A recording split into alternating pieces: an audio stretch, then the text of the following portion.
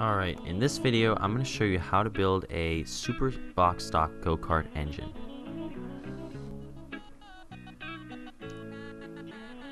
Here's what you'll need. You'll need a Honda Gx200 clone motor. You can get these at Harbor Freight and Tools or on eBay through Teddy Wholesale.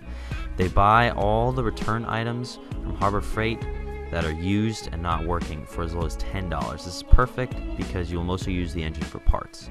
You'll need some basic tools, including a 12-point socket for the connecting rod and an impact gun to get the flywheel out.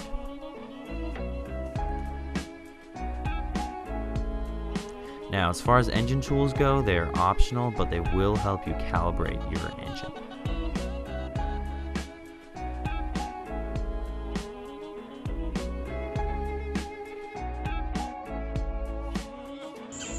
Now, the first thing you want to do is remove the governor arm assembly.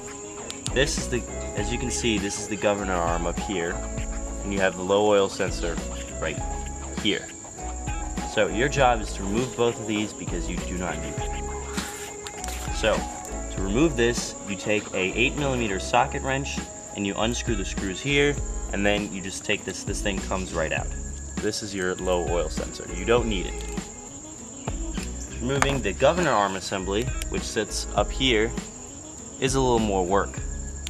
You will need a hammer and one of these things. Now what you want to do, you want to turn your engine block around, and you want to take the hammer and you want to hit this point right here until this bolt comes out.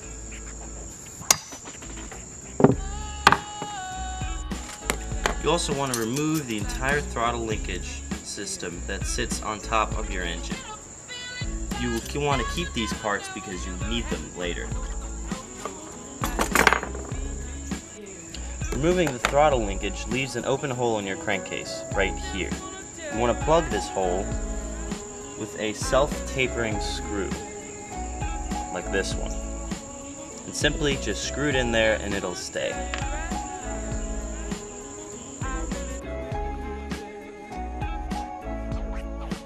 Use a 1/4 by 1/8 hose barb and an 11/32 drill bit to drill a hole in the crankcase and install a pulse fitting.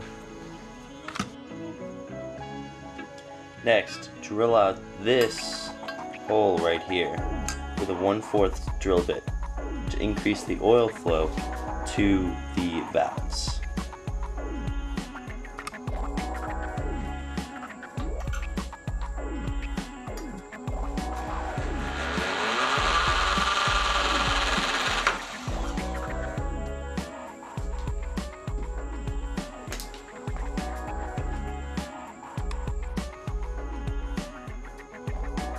As you can see, after the hole has been drilled, it is a lot bigger, and more oil can flow to the valves.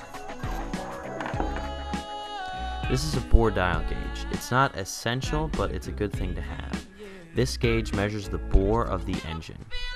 The bore is the diameter of the cylinder. On this engine, it should be 67mm. If it's too small, it may wear down the cylinder.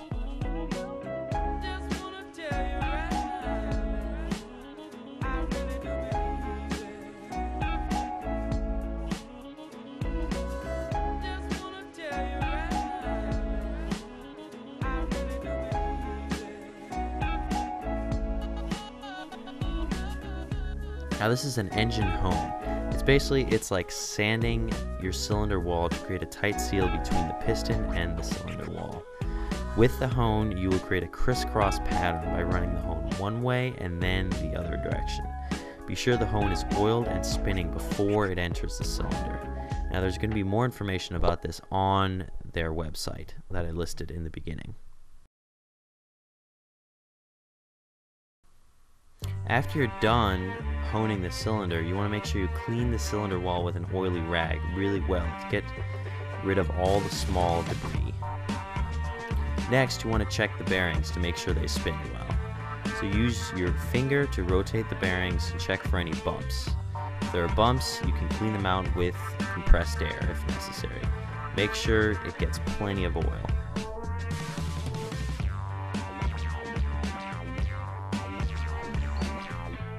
Here's the crankshaft. Oil it in all the places that will be spinning and install it in the engine.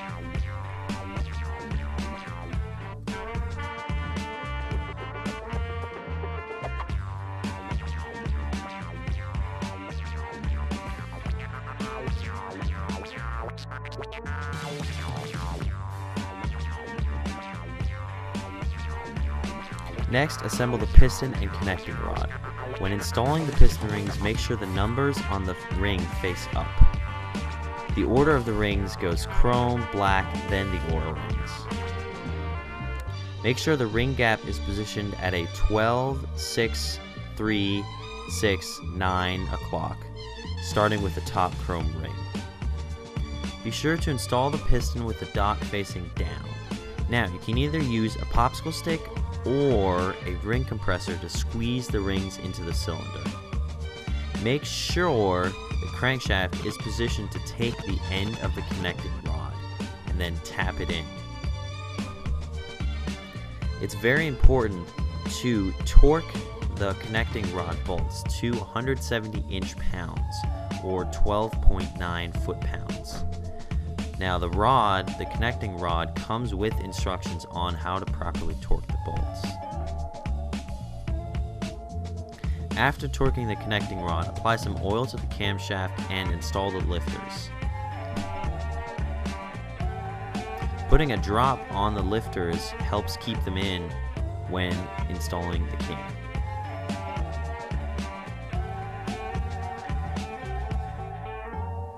Place the lifters in like so. Make sure the dots on the camshaft and the crankshaft are properly lined. Be sure to check the clearance between the crankcase and the cam lobes. The clearance should be at least 0.02 of an inch.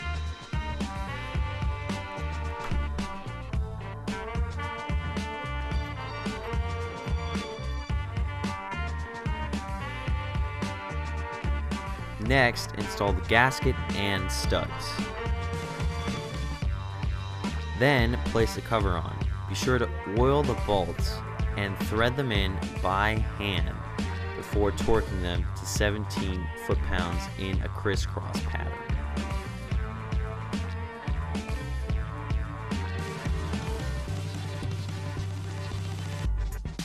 Thanks for watching.